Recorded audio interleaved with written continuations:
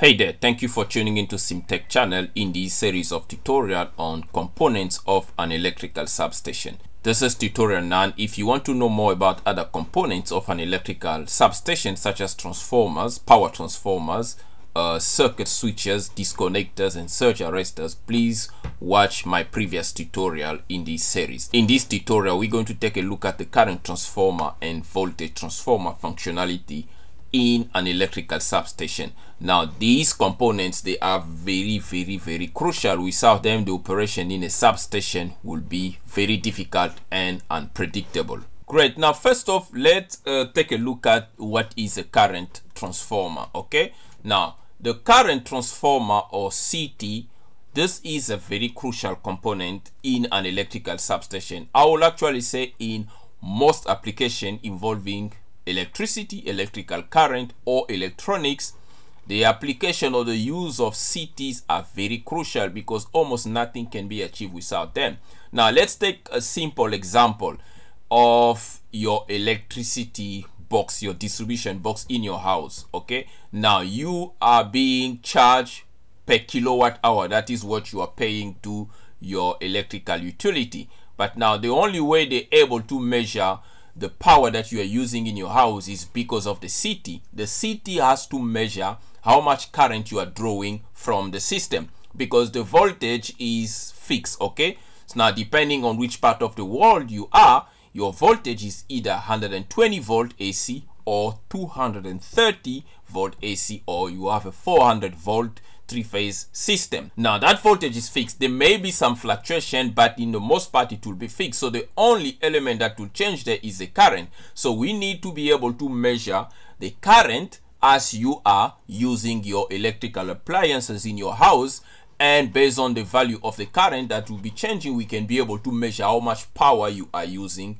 in your house. Now that is precisely the reason why current transformers are also used in substation to measure. Okay, great. So if you walk into a substation or a switchyard, an electrical switchyard, you're going to see on the incoming side of the switchyard component that looks exactly like this one here. Okay, or that looks very similar without this connection point here.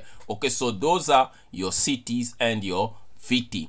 Now because they both function differently, they perform different tasks, so the way they are connected are also different. So the current transformer, okay, it needs to measure the current, okay, like we've already said. So if you've got a circuit like this, okay, you've got a bulb, okay,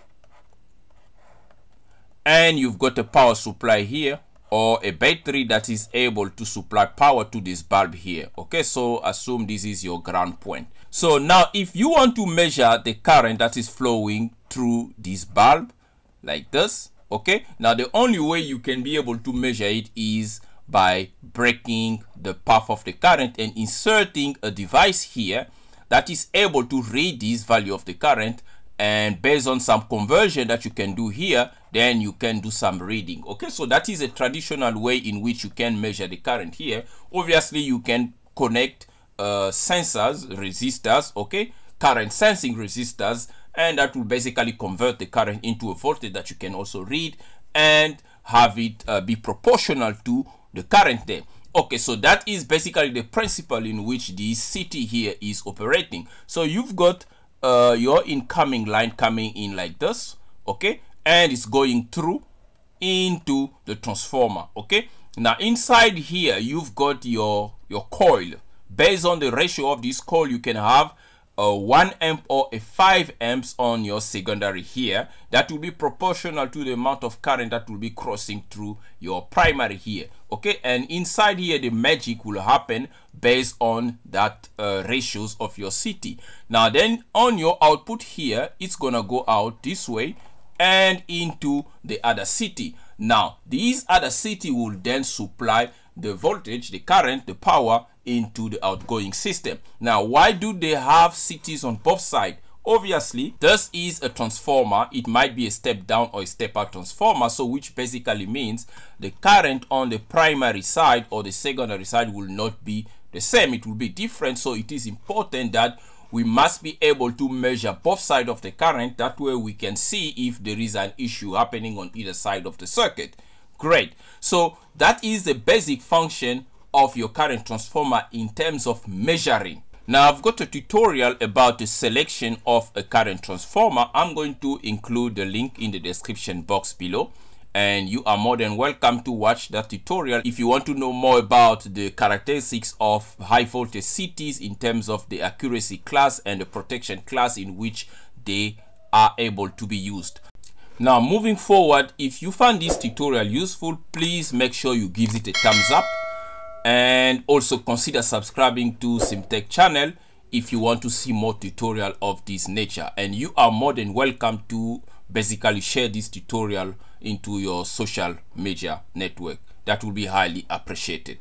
So basically the three main functions of a current transformer, they are: 1, to measure; 2, to protect; and the last one is to control. So it needs to be able to measure the accurate current, and then it must be able to provide protection once that current go outside of bounds, and it needs to control equipment such as circuit breaker to provide the signal for the tripping. Okay, so in that current transformer, the secondary current has to represent the primary current, okay, based on the ratio. It need to be proportional so that you don't get values that does not represent and give a false trigger for tripping a circuit breaker. So the secondary winding, as you can see here, there is this high voltage cable that is passing through there, providing a high current there, and somewhere here you're going to have a low signal current based on the transformer or the coil ratio of that CT. Okay, so now that secondary winding is insulated from that high voltage side, so that the low voltage devices here, like your relay coil that need to send a signal to your circuit breaker, must not be damaged from the high voltage current. Okay, so basically the CTs is an intelligence gathering device. That's what you need to know, because it need to be able to tell your power system, the substation, whether everything is performing well or there is a change in the system, the current, there is fluctuations, or things are not going as planned.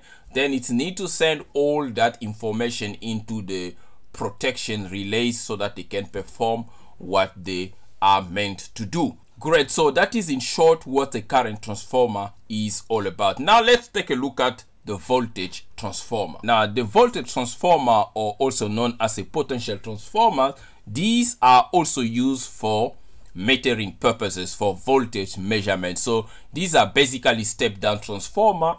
So it will read the high voltage on the high voltage side, okay, and then it's going to scale it down and measure the accurate low voltage side for measuring purposes. Now this is important. Why? Because if you've got substation that are directly supplying to industrial site, now we know that large industrial facilities, they've got all sort of loads there, and these type of load, they usually can have an effect on the system in such that they might make the system to become unbalanced because of the voltage drops. Okay, now the power utility makes always ensure that it is able to measure accurately the voltage level on each one of the phase, so that it's able to bill the industries that is responsible for causing these voltage to drops. So that is one of the main reason voltage transformers are used to accurately measure and bill